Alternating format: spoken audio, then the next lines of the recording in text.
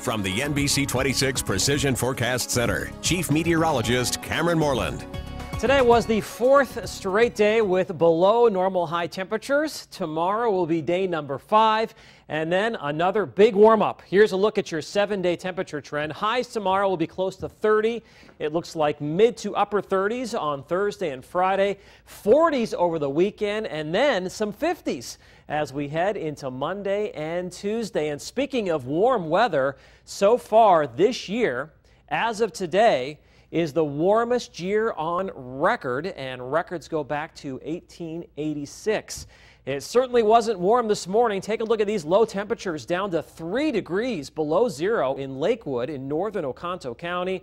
We had 6 in Kashina, 10 in New London, and the low temperature in Green Bay this morning bottomed out at 11 degrees. Right now we are looking at upper 20s to lower 30s across the area. 28 degrees in Sturgeon Bay. We've got 28 in Appleton, 29 in Oshkosh, and it's currently 32 degrees in Wapaka. Lots of sunshine this morning, and then partly sunny to mostly cloudy skies for the rest of the afternoon and early evening. We have clouds right now across the entire area. You can see those clouds covering much of east central and northeast Wisconsin. Those clouds are developing along and ahead of a cold front, which is now moving in from the west. And with the cold front, we've got the clouds, and we've also got just a little bit of snow.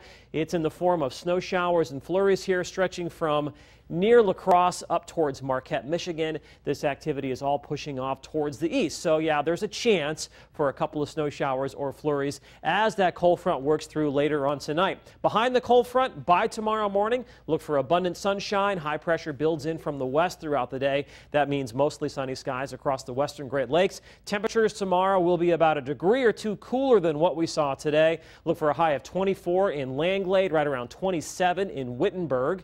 We can expect 28 in Pensacola, but in De Pere, 30. Kimberly will also be 30. Oakfield will be 31 degrees. The warm spot tomorrow will be in Green Lake County and Princeton, where the high will be right around freezing. Overall, quiet weather the rest of the work week. The jet stream is going to be lifting to the north, and as that happens, starting on Thursday, warmer weather will start to surge in from the south and west. In fact, as we head into this weekend, also Monday and Tuesday, temperatures will be running 10 to 20 degrees above normal for this time of year. Could be looking at our warmest December temperatures in over a decade. So your forecast for tonight calls for clouds with maybe a flurry or a snow shower, and then clearing later on tonight. Overnight lows will be around 20. Tomorrow, mostly sunny skies, still below freezing for those highs. Look for upper 20s to lower 30s across much of the viewing area. My 3-degree guarantee for tomorrow is 30 degrees. If I can hit that high within 3 degrees, we will donate $100 to the new community shelter in Green Bay.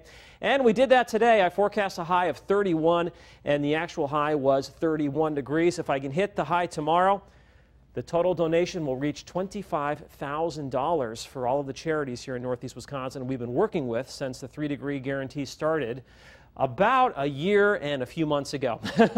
Thursday, look for sunshine giving way to increasing clouds, warmer upper 30s, maybe some drizzle, light snow or light rain on Friday, mid-30s, windy and warmer on Saturday, a chance for some showers, upper 40s.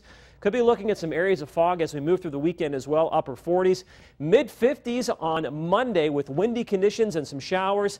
Lower to mid-50s Tuesday morning.